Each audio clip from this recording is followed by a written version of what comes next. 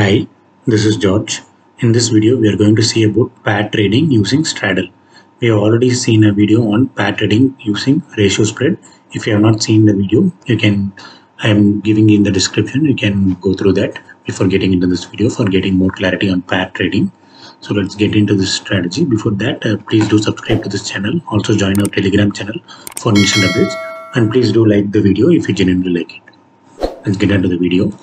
So this is yet another interesting strategy in option selling, where it is like a kind of, it is again a no loss or minimum loss strategy, and capital required in this is 1.25 lakhs.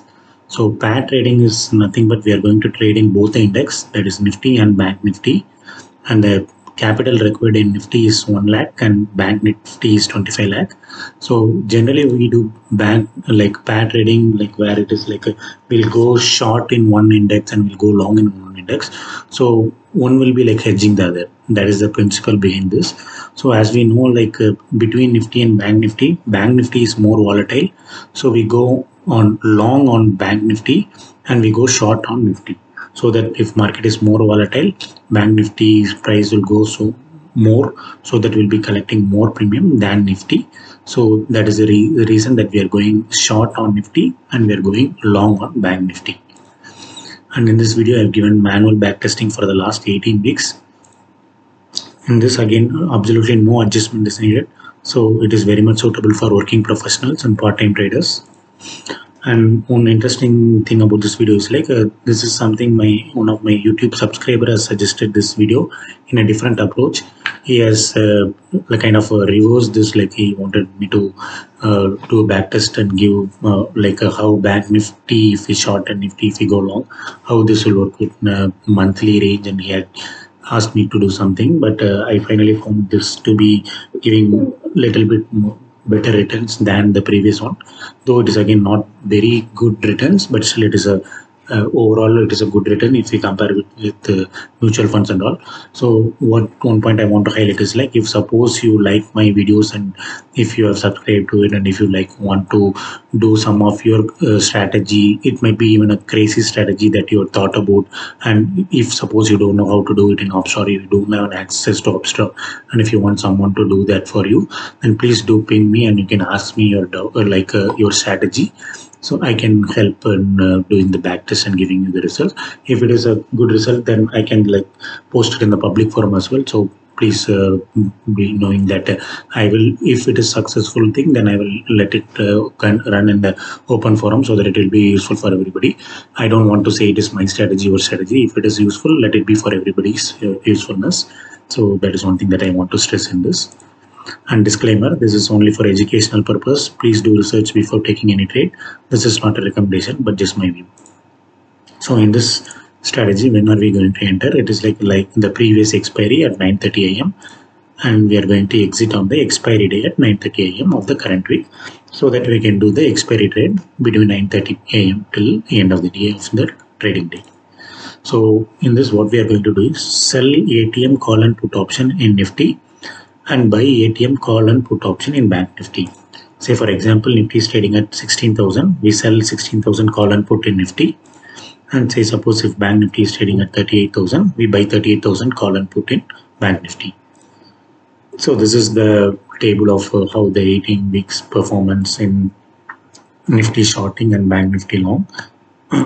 Overall, you see the summary as well. Let me take you to the Opstra for more clarity. So in this, you can see like 26th May has given a very good result. Let me show you the result on 26th of May. So we are entering on 19th of May at 9:30. So Nifty's ATM is 5950. So 5950, we will be shorting both the sides. And let me set this up for Bank Nifty as well. So we saw like it is on 26th May. So we entering at 19, exiting at 26th. ATM here is 33,400. We are going to go long here. Okay, so let's see. By 26th of May, we get a profit of 11,900 here, and we also get actually a profit of 5,600 almost here. That's what I would have shown here. So both the sides we have got profit, which means bank nifty that we have long have moved a bit, like 33,400 was where we have bought both the side, almost premium for around 1,000, and market has moved above 1,000 points. You can see 33,400 to 34,600, which is roughly 1,250 points. So we are going to get a little premium profit here. But in the case of Nifty, where we have shorted 5950 with the total premium of around 400, market has hardly moved 130 points. And that is the reason we are going to get profit in this side as well. So this is one of the rare scenario where we are going to get both the sides profit. You can see like out of the 18 weeks, no other week has happened like this. So this is a best case scenario where Bank Nifty has moved much and Nifty has not moved much. Let us go to the worst case scenario now. I'll like take you to the, in terms of absolute number, it is 12th of May. So maybe I can show you the 12th of May also only. So for 12th of May, we'll be entering at 5th of May and closing at 12th of May.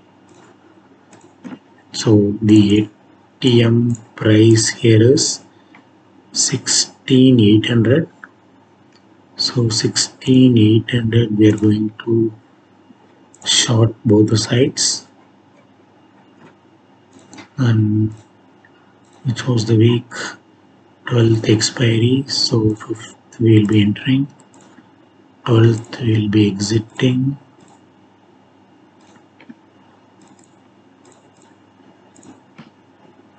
35,600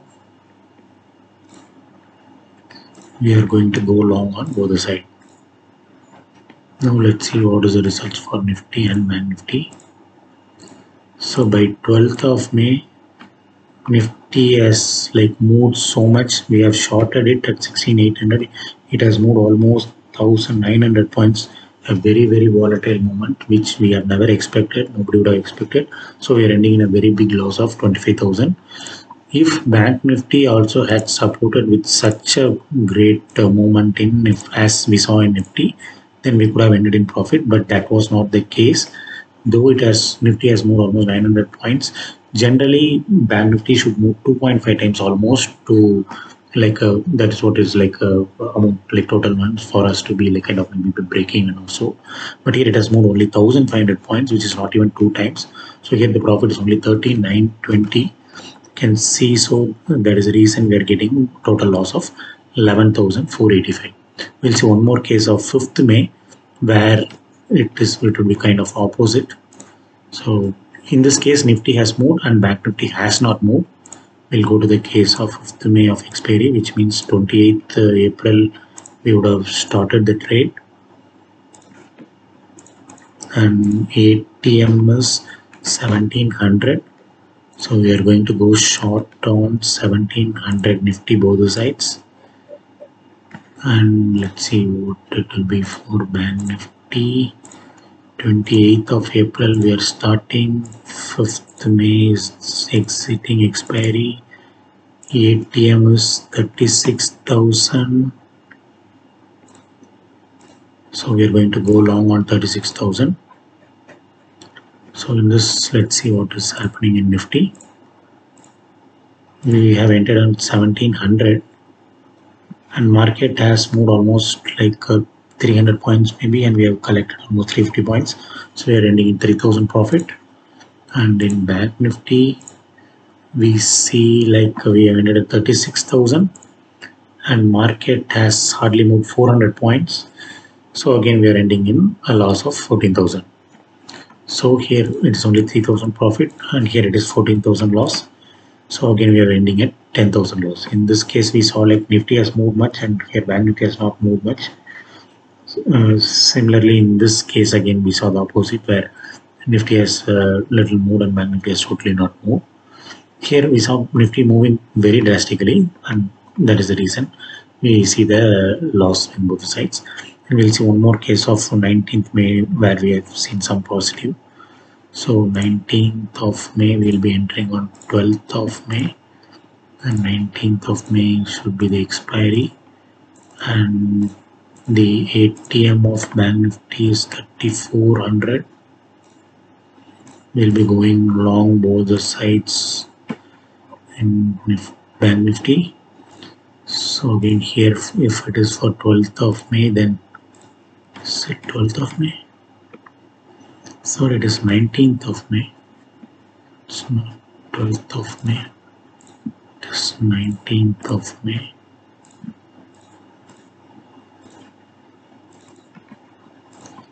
So 5950 is the ATM.